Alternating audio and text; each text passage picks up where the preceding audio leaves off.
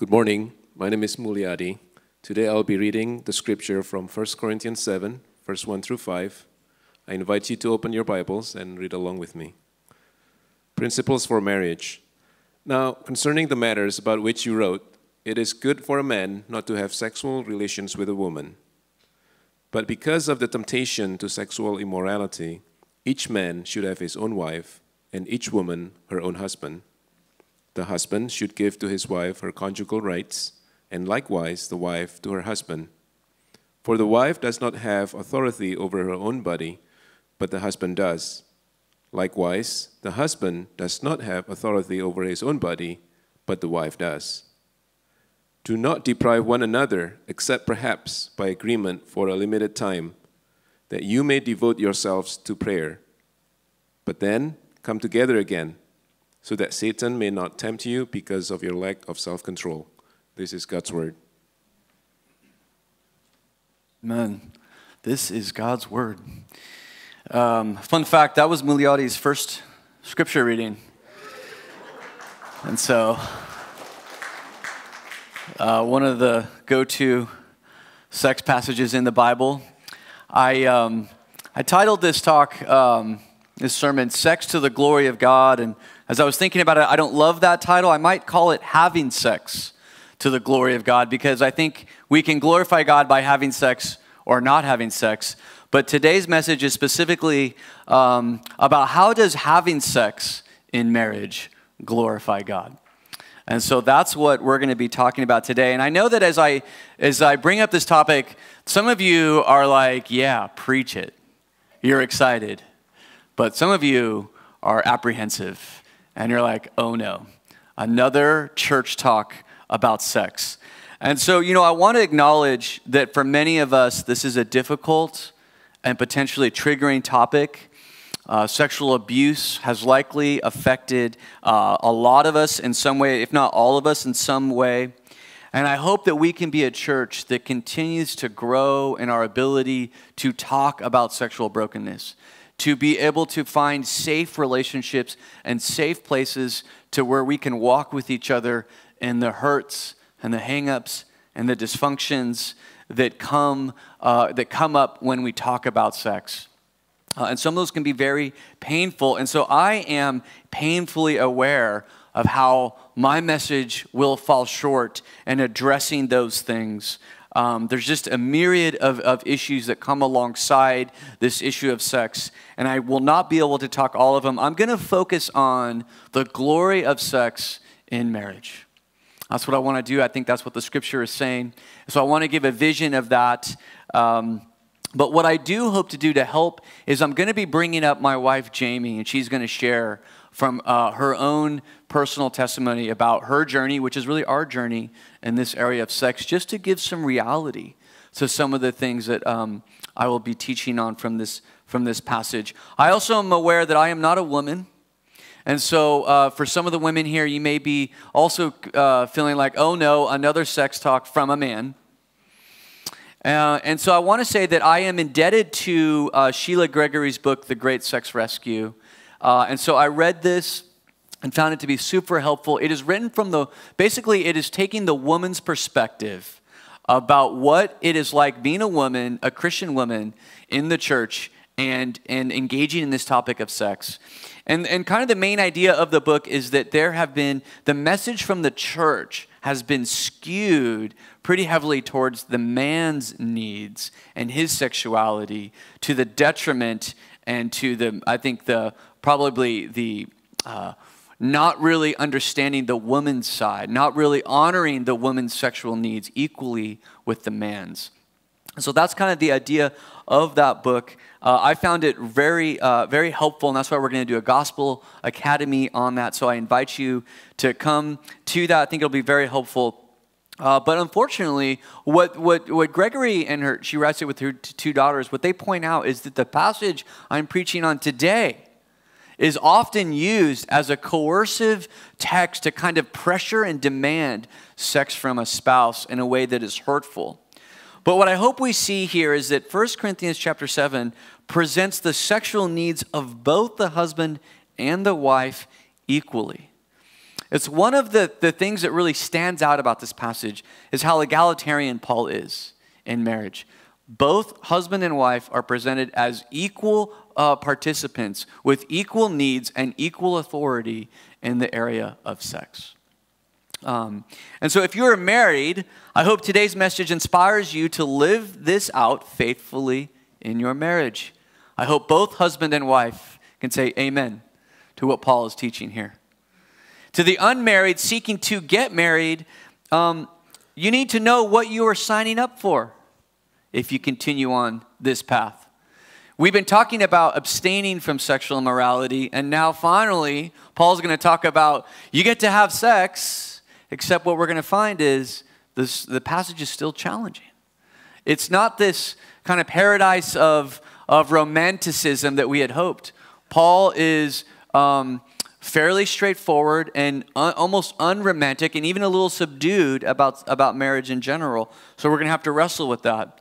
And to all of us, I hope that by looking at what God calls married couples to in the area of sex, that it would teach all of us something about God's own love for each of us. So I want to start here in verse 7, verse 1. Now concerning the matters about which you wrote, it is good for a man not to have sexual relations with a woman. So the Corinthians seem to be moving away from sex. They think it's good. Somehow they've gotten this idea that maybe it's good to not get married and have sex. And what's interesting to me is Paul doesn't totally deny that. He basically says, you know what? Yeah, but no. For most of you, you need to have sex, but you raise a good point. You actually have a good question. And so what we're going to see is Paul is going to be very nuanced in this entire chapter. In chapter 5 and 6, Paul is uncompromising about sexual immorality. But when it comes to sex in marriage, he's going to thread a needle.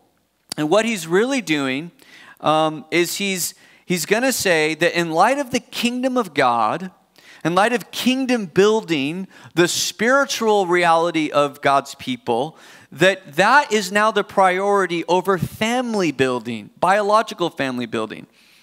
And so Christians, we now need to keep marriage in the right perspective. Okay, so that perspective is that now we can serve the Lord being indwelt by His Holy Spirit. We just saw this last week. We are now a temple of the Holy Spirit. God's presence is with us in the most profound way possible. And so because of that, some people are now supernaturally empowered to live joyfully without a spouse. And Paul wants us to consider that. And his view of marriage is that it's no sin to get married. That's about as excited as he gets about it. It's no sin. If you really need to, go for it. But for some of you, I would like you to consider a potentially better way. He says, if you get married, you do well. But if you can keep your desires in control and not get married, you will do even better. And so Miguel will preach more on that next week to help us understand what is that better way. But what Paul gets to is he says, but for most of you, you ought to pursue marriage. And his reason is not very flattering. He's going to say, but verse 2, but because of the temptation to sexual immorality, each should have his own wife and each woman her own husband. What Paul does here is he says marriage is a provision against sexual immorality. That doesn't seem very inspiring to get married. Is that our call in our lives, to get married because I can't control my lusts? So I think some explanation is in order here that I think sets up the rest of the teaching. First of all, the way to see this is not that Paul is diminishing marriage by calling it a provision against sexual immorality, but it is continuing to show how big a deal sexual immorality is. That it does not diminish marriage as this beautiful picture of the gospel to also call it a provision against sexual immorality. That's how bad sexual immorality is. And so I think the foundation of that is actually in chapter 6. And I want to go back to chapter 6 just to bring in some theology to chapter 7 to help us understand it. The key imperative in chapter 6 comes at the very end. After describing sexual immorality and describing that we're a temple of the Holy Spirit, Paul says this. He says, glorify God with your bodies. Glorify God with your bodies. And if you recall, Andrew he pointed out that we are now a temple of the Holy Spirit, which means we are an outpost of the presence of God in the world. We are a missionary outpost of the presence of God in the world. And what that means is the temple is a place where people come to meet and know God. So when Paul says glorify God with your bodies, he's saying the way you use your bodies sexually is saying something about God. Therefore, let it say what's true about God, right?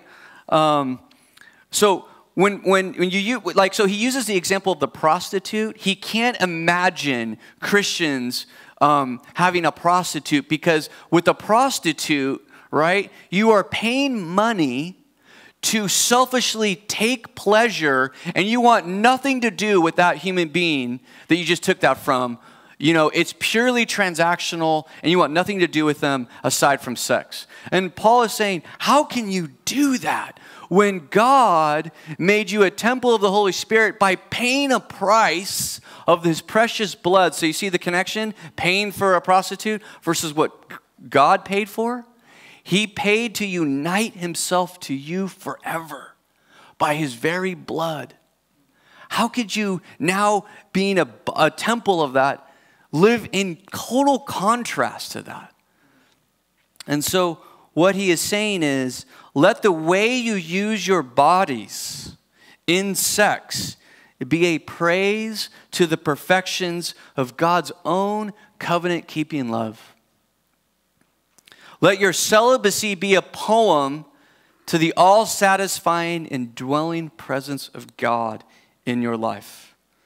Let your sexuality be a sermon to the world about the sacrificial love of Jesus, your Savior.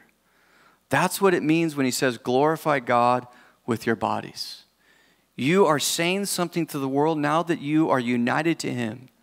You're saying something to the world about his love, about the way he died for you, and the way he united himself to you forever. And so it's no wonder that Paul has no problem calling marriage a provision against sexual immorality, because each one are saying something about God. One is a slander of God's character. When Christians go around having sex indiscriminately, they are slandering the character of God who united himself to you by his blood forever. And he's saying, if you want to glorify God, you need to reflect that by uniting yourself to a spouse forever in a covenant, the way I have done with you. To do otherwise is to slander the character of God in your eyes and in all of our eyes, and we diminish the glory of God when sexual immorality is rampant among Christians. And so Paul, they're just rivals. One slanders the glory of God and the other speaks to it. So Paul says they're equal. Marriage is equal to sexual immorality and what they say about God, positively or negatively.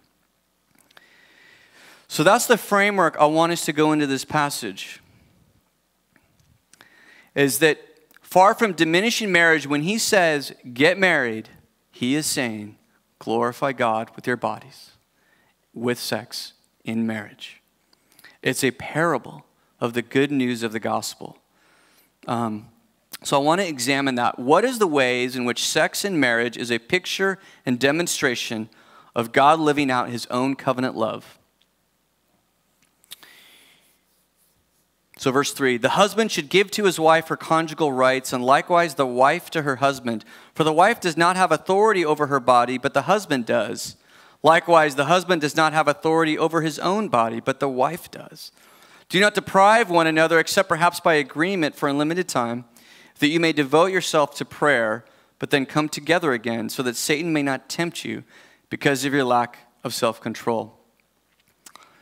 You know, when we discussed this passage with the staff team, we kind of recognized at first glance, this kind of describes marriage, sex and marriage as a chore, right? Did you catch that language? Give to her her rights.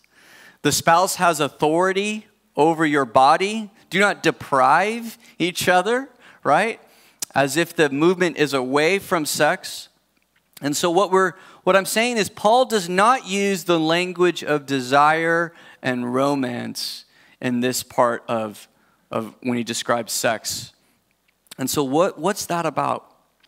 I think it's saying marriage is not supremely about your emotions or your desires. It's about promise keeping. It's about covenant keeping. Paul is using the language of what I'll refer to as covenant generosity. In other words, the language is give to your spouse. Do not deprive. You need to see your body as belonging to your spouse, right? To get married is to agree to making a covenant to steward your body according to the desires and needs of your spouse in sex and in all areas of life. And what is that a picture of? I think it's a picture of radical servanthood. It's sacrificial. It's generous. But you know what I think that is? I think that's normal Christian discipleship. That's what God calls Christians to do really in all areas of life. Jesus said it like this, I came not to be served, but to serve and give my life, literally his body broken for us as a ransom for all. And so Jesus' own example of God's love is one of covenant generosity. God is promising to unite himself to us forever at the cost of the very blood of his son Jesus. And so we shouldn't be surprised when we're to apply what does it mean to be a follower of Christ in marriage. We shouldn't be surprised at what we find here in this passage. So here's what this means, that sex in marriage is a reflection of God's own covenant generosity towards his people. And so don't hear me say that God's relationship with his people is sexual. What I mean is that marriage is meant to say something about the character of God and the nature of our relationship with God as one of intimacy, faithfulness, and bondedness. And so the physical act of sex in marriage is a parable of the deeper and more glorious spirituality of God's love for us. So so that's kind of the theological framework I want us to have for what Paul is telling married couples to do. Why this language of give to them their rights, do not deprive. He's describing a picture of covenant generosity to fulfill what you have promised to your spouse. And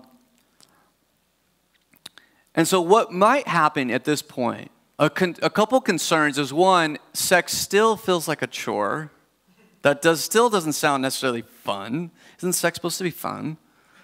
And also, can this still be used to be weaponized against a spouse, to pressure and kind of coerce them into sex? Because look, God's word says, do not deprive me. So it should be sex on demand, right? If I want to have sex, a spouse ought to have sex. So I want to unpack this idea of covenant generosity, and I want to say three things about it. What does covenant generosity mean? First of all, covenant generosity between husband and wife means sex must be mutually sacrificial. So again, let's notice how egalitarian Paul is when he talks about sex. It is both spouses are equally committed to the sexual needs and desires of their spouse. They are equally called to be generous. And notice it's give and not take. It's give, not take. And so the question is, can a spouse ever say no to sex? Is that okay for a Christian spouse under the covenant call to serve their spouse? Can they ever say no? And so I like the way Sheila Gregory puts it. I think she nuances it just right. She says this, of course we have an obligation to each other in marriage when it comes to sex. But having an obligation to make sex a vital part of your marriage does not necessitate that we say yes to every single advance. Sex is not the only need in marriage relationships, and sometimes other needs take precedence. So I think that's right. That both spouses should be seeking to make sex a priority, make it a vital part, but there are other things going on in life that means that sometimes in that specific instance of desiring sex, it's best to abstain for one of the spouses. I think that is under the broader category of love. But I think we can see that even in this passage, right, where what I'm saying is covenant generosity means that both spouses see their spouse's body as a kind of authority in their life. And so that's going to mean that sometimes, especially for the spouse that has the lower sex drive, right? It's the loving thing for them to do is to work to make themselves available to have sex. To work to be generous in that area. But for the spouse with the higher sex drive, it's going to mean sometimes when they realize their spouse isn't interested for various reasons, it's going to be, they're going to serve their spouse with their bodies by joyfully abstaining.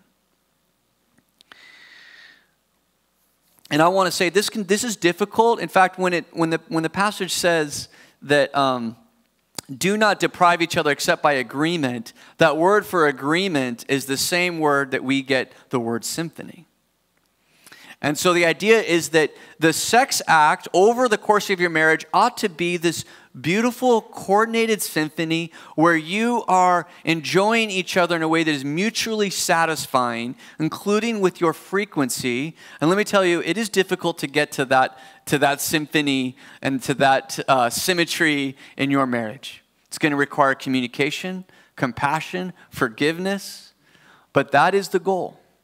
That is the picture of a mutually sacrificial that both spouses are working. Some are going to give a little more, and some are going to abstain a little more than they might want. But it's to mutually serve each other.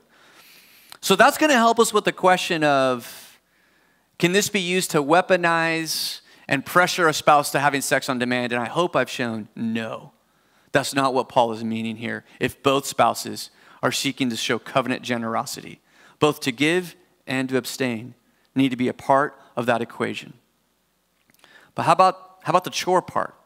This is supposed to be fun as well. And so, yes, covenant generosity between husband and wife means sex should be mutually pleasurable. Paul says, do not deprive one another. You know what that's communicating? That's communicating that both spouses have sexual needs. Paul's very clear, do not deprive both spouses, the husband and the wife have sexual needs. And again, Sheila Gregory asks a great question at this point in her book. She's asking, do not deprive a spouse of what? Do not deprive your wife of what exactly? Is it intercourse? Is it his ejaculation? Is that what we're not depriving the spouse in marriage of? Just get it done? Listen to this in 1 Corinthians 7, verse 32 and 34. Paul's saying this, I want you to be free from anxieties. The unmarried man is anxious about the things of the Lord, how to please the Lord. But the married man is anxious about worldly things, how to please his wife. And his interests are divided. And the unmarried or betrothed woman is anxious about the things of the Lord, how to be holy in body and spirit. But the married woman is anxious about worldly things, how to please her husband. And so first of all, let us see how countercultural this is to patriarchal culture. Both husband and wife equally, in all areas of life, seeking to know and be anxious how to please each other. So this is not a picture of the husband going to work, working hard, and coming home, and the wife needs to serve him hand and foot. Both spouses equally attentive to the needs of the other in all areas of life, all the time. That's why Paul says, this is hard. And some of you may want to consider not entering into that kind of covenant. It makes you anxious about, could you imagine having to care about the needs of your spouse in all areas of life for the rest of your life? Paul's trying to say, yeah, that's rough. It's beautiful in some ways, but he doesn't want to blunt the difficulty of that. But do you hear though what he did, his vision of marriage is? Each spouse is concerned about how to please the other spouse. Do you think Paul had an exception with sex on that? Do you think he's saying, I want you to know how to please your wife, except with sex? Just on that case, it's all about you, brother. No. Both spouses are interested in doing this. Both spouses are caring about this. So I want to take a look here at Song of Solomon. Can't have a talk about sex without quoting a passage here. It's the very last verse, chapter 8, verse 14. This is the woman speaking. Make haste, my beloved, and be like a gazelle or a young stag on the mountain of spices. Make haste. Do you see how empowered the woman is in her relationship? She is eager for sex. She is calling on her husband. She is expectant of pleasure. Come and be like a stag on the mountain of spices. There are treasures to be had up here, my love. Come and get them. Let's enjoy them together. This is the woman. Now, what I appreciate about this analogy is she refers to the sex act as a mountain. Mountains are hard to climb. Mountains are difficult, which, by the way, is the only reason they're worth climbing. If they were not difficult, no one would care about climbing them. But notice that she says, I want you to be like a gazelle or a stag. Have you ever, mountains are difficult to climb for human beings. Have you ever seen a deer climb a mountain? Easily. They are designed to climb mountains. They bound and leap as if gravity does not exist. So what she's saying is, look, I know my body is hard. I know pleasure and sex is hard, but I want it to be easy for you. I want you to know me so well. I'm inviting you to know me so well that it's like you were designed just for me. And while my body is difficult and pleasure is difficult for us, we're going to be like a deer on a mountain, bounding and leaping and experiencing the mountaintops together. That's what Scripture says can happen between a loving husband and a loving wife. And yes, there are many things that can interfere with that. But I want to present the picture that Scripture gives of mutual pleasure between a husband and wife.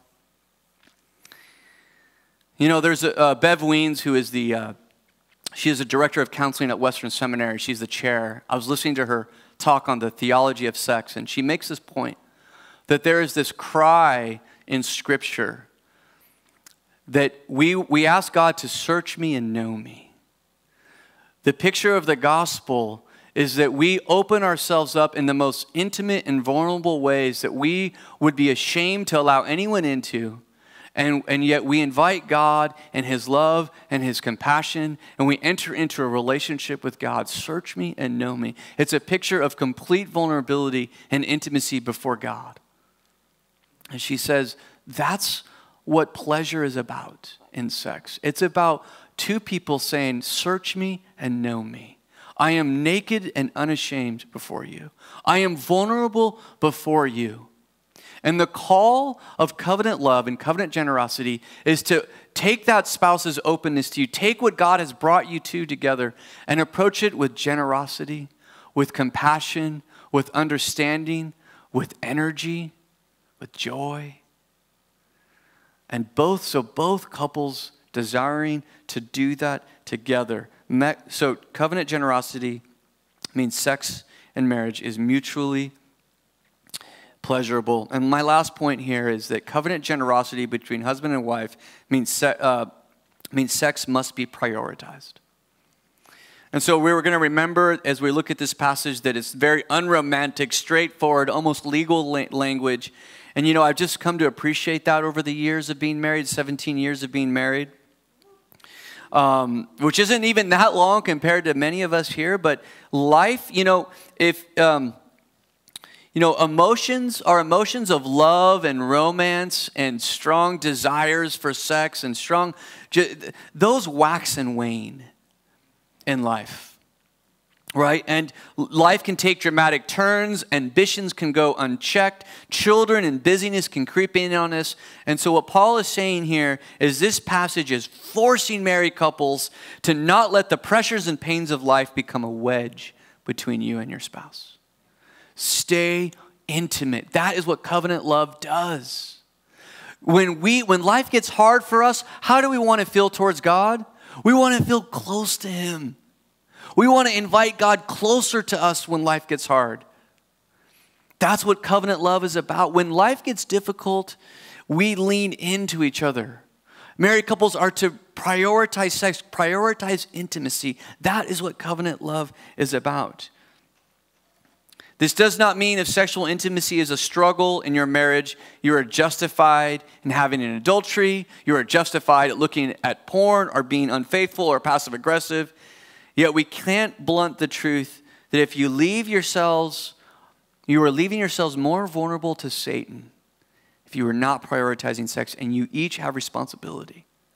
We can't blunt that truth to prevent Satan from getting a foothold by letting other things in life, even good things, be a wedge between you.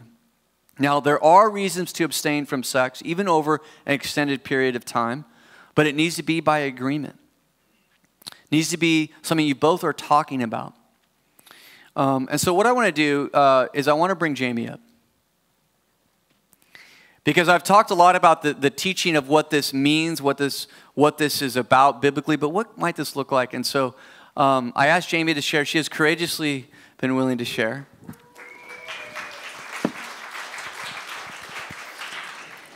Yeah, this is not like giving the Solano Life announcements. It's not the same. Yeah, so Paul referenced Sheila Gregory, and she wrote The Great Sex Rescue. So I just want to platform that book, say that is well worth reading.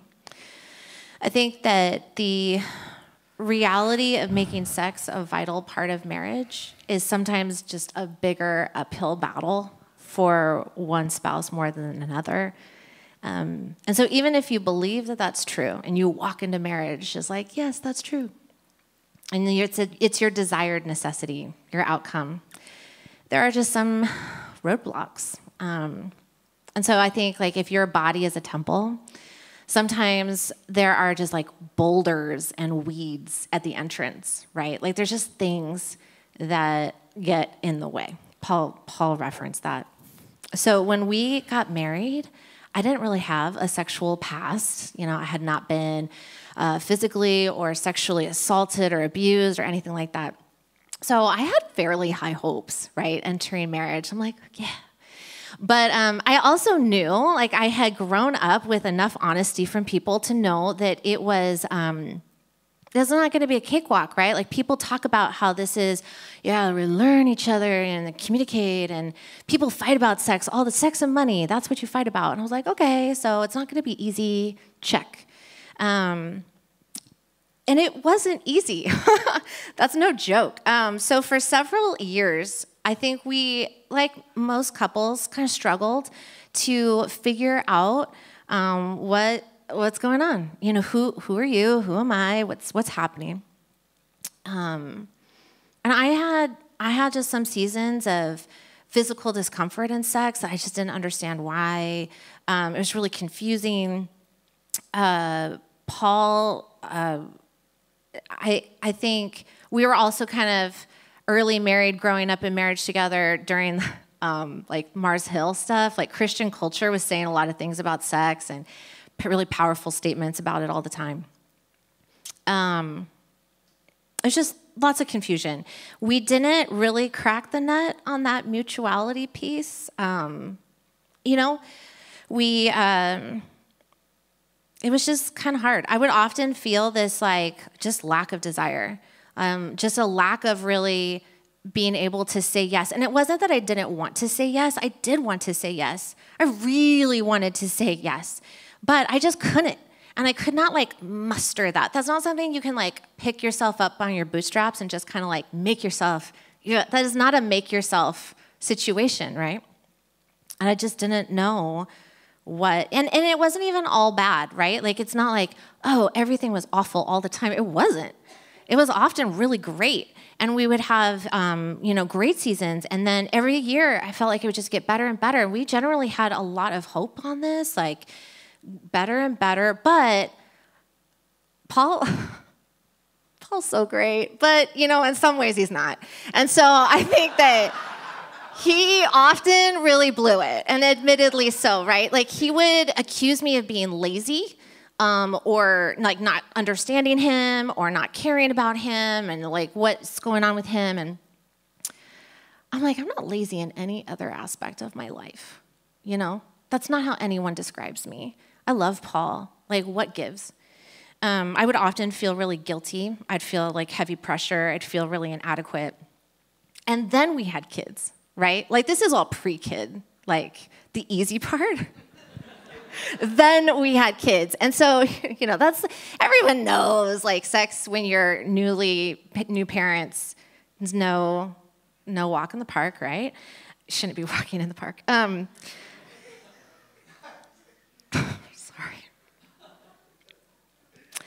It's a curveball, right? Between stitches, C-sections, exhaustion, hormones, just conflict. You have new sources of conflict all of a sudden. I had 3 of them, right? And still, right? Things were getting better year after year.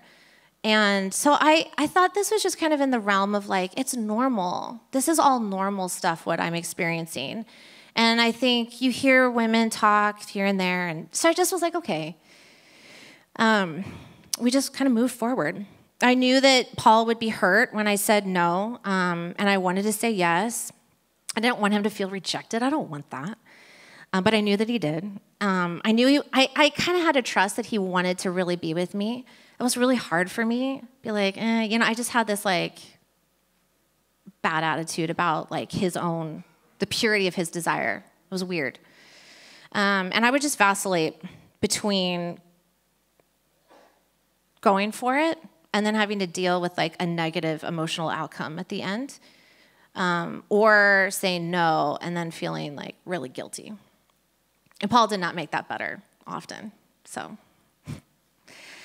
I just thought this was normal. It was getting better. Seasons are good. Seasons are hard. It's life. But a friend of mine once said that we're like onions, right? We have layers of brokenness. And sometimes, I hate onion illustrations, I'm sorry. But sometimes you have all the layers, right? But God does not choose to heal you all the way, all the time. He waits, right? He waits until he's good and ready to heal that layer. And then he does it. There's nothing you can do about it, right? So about a year after Ben was born, so here I've got 3 kids under 5 at that point. God just stepped in. He's this is the time. We're going to do this layer now. And it's a big layer. So in a really hard way, God forced me to deal with this. And I didn't even know what this was. I didn't know I had a big problem. So as many of you know, Paul and I are still present tense, but we worked on college campuses with college students. So we were missionaries with Crew for college students. And so you're working with college students. It's fraught with students walking through all kinds of sexual brokenness. And so after 12 years of being on campus, I would say that on average, I would have a close-up experience with a girl who was dealing with some sort of sexual assault or abuse or rape or something, about on average, once a year. And then this year, that I'm talking about, like 2015, 2014, I had multiple girls come to me with very, very recent rape experiences. And it was like boom, boom, boom, like several girls that really cared about these women. And then that Christmas, I was at home with family, and a family member, like very casually, just offhandedly said that she had been raped by someone whom, when I was a child, she had been raped by somebody that I knew really well and who had been a part of my childhood. And I was like, whoa. Like, I was right there. Like, what happened? And then a few days, so I was kind of reeling. I was just in shock. And then a few days later, we went to our crew winter conference. And I was told that one of our very sweet little freshman girls had been raped on Christmas Eve by a friend of a friend. And she was actually at the conference. And so, of course, me, like campus director woman, like I need to go in and like speak with her and like help her take whatever next step, whatever that looks like. And so, of course, I do. I love her. But I'm not in a good spot on this. And it's really hard to even talk about. I tapped out. Like, I was done. I was like in a very, very, very dark spiral, and I like hit the ground hard. I couldn't function. Like, I couldn't breathe. It was just really, really, like, very basic functioning things, like taking care of Ben. Very overwhelmingly difficult. And my friends were asking, they're like, are you okay? I'm like, I am not okay. I am not okay. Like, I hit the ground hard. I don't know why. I don't know what's happening. Like, something's not right. And so, of course, I go to counseling. I'm like, I got to get a counselor.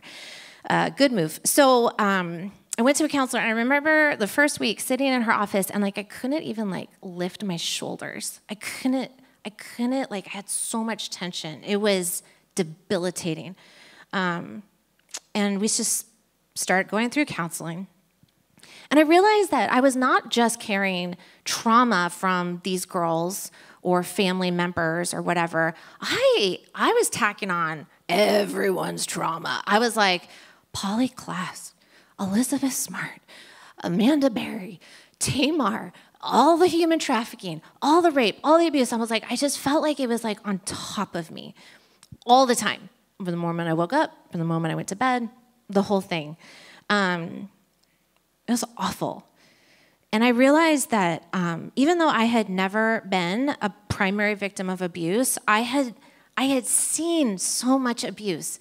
When I was a kid, I saw Fatal Attraction in movie theaters when I was 6 years old.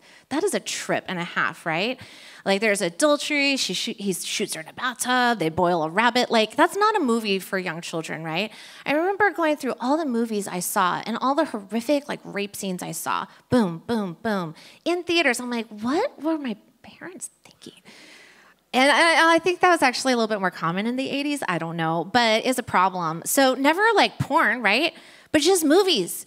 I mean, even, Downton Abbey, right? There's a rape scene in Downton Abbey. Not even Downton Abbey is safe. It just was everywhere. And one time I had a full-on panic attack watching this woman almost get raped on TV. And I'm like, I can't do this.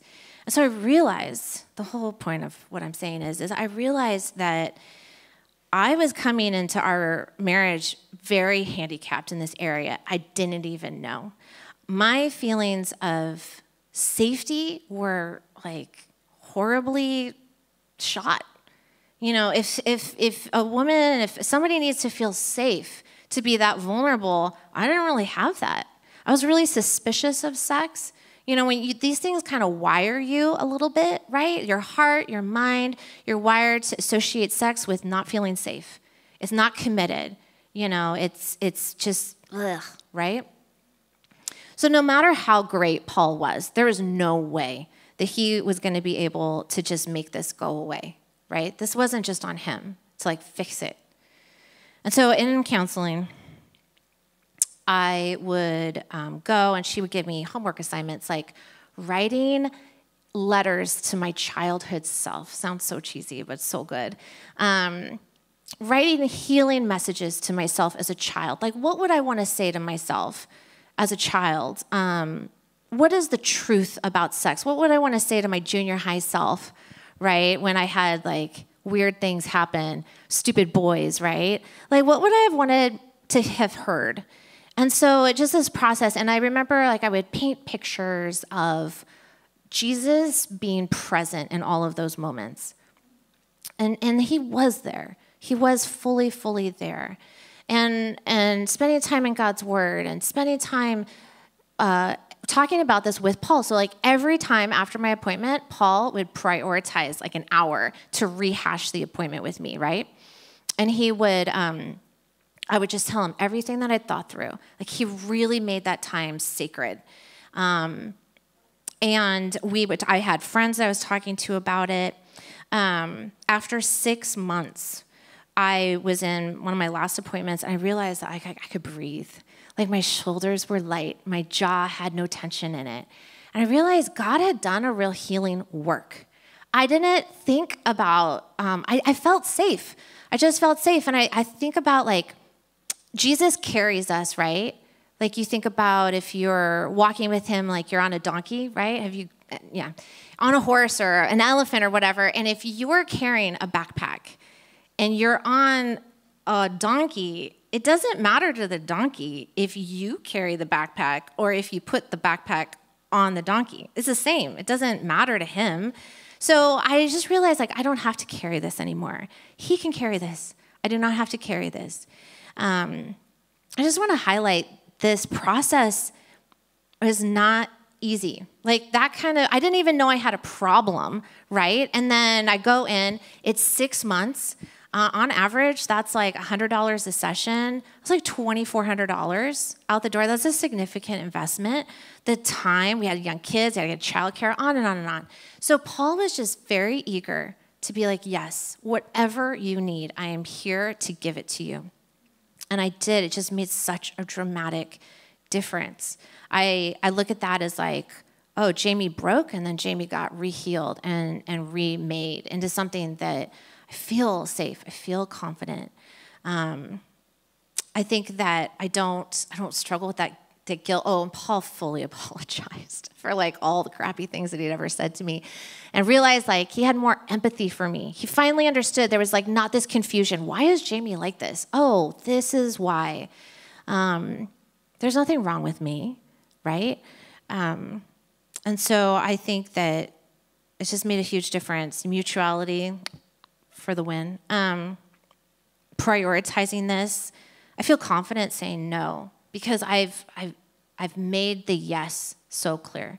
Like this is my priority, right? And I think Paul's felt really loved by that. I don't have a great way to end this, so you can come up anytime, but I'm done. But anyway, thank you.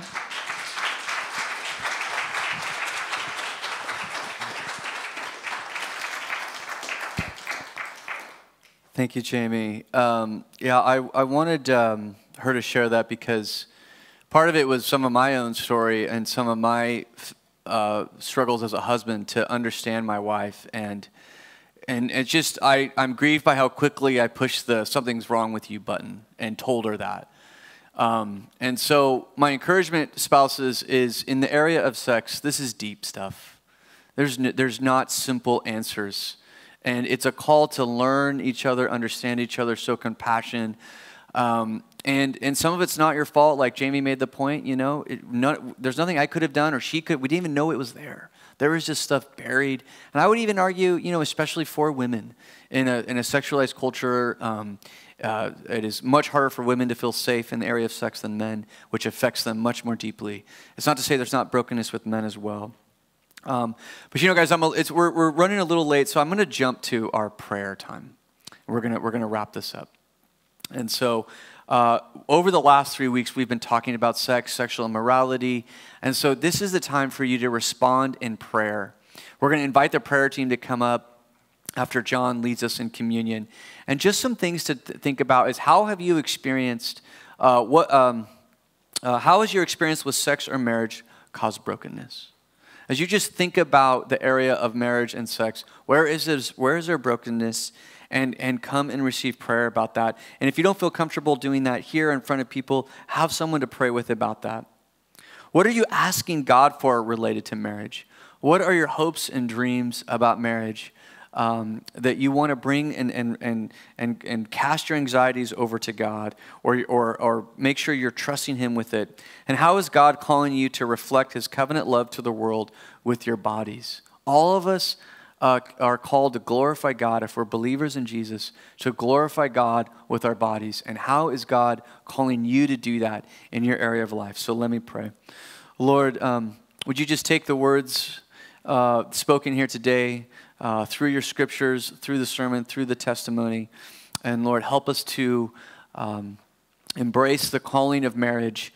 For those of us who are married or seeking marriage, Lord, that we would see it as an act of generous covenant keeping, covenant generosity, which is a reflection of your generosity, Lord. And would all of us look at sex as a picture of your amazing love for us, your covenant love for us, that you are sacrificial, you are faithful, Lord, you never walk away from us. When things get hard, you lean in, and we are your forever priority. And Lord, and so would we all turn to you as the source of our greatest joy and our greatest fulfillment. And Lord, would you be with married couples? Satan wants to attack them, wants to bring them down. And Lord, would you help them to navigate this area, navigate their marriages in a way that glorifies you? I pray this in Christ's name. Amen.